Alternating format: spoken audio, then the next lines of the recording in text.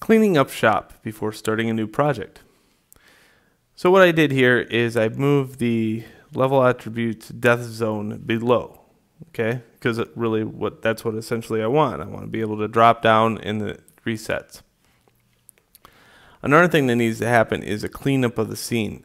On camera, I shouldn't have any scripts on it at all. If I'm going to go to a different kind of camera movement, I have to make sure all the scripts that deal with the standard attributes of the first project does not relate to this. Remember, there was terrain here.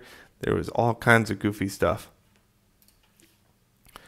So first person controller, make sure there's nothing on here except for the character controller and any platform scripts that might be out there.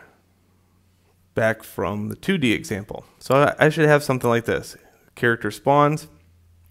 At one point he drops off the face of the earth and he comes back. I can't see the end of the earth yet because I still have to build that camera movement. So you should definitely take a breather at this point because cameras are a pain to deal with. So that's going to be handled in the next video. This is basically cleaning up your scene and make sure it makes sense. All right, enjoy, on to the next video.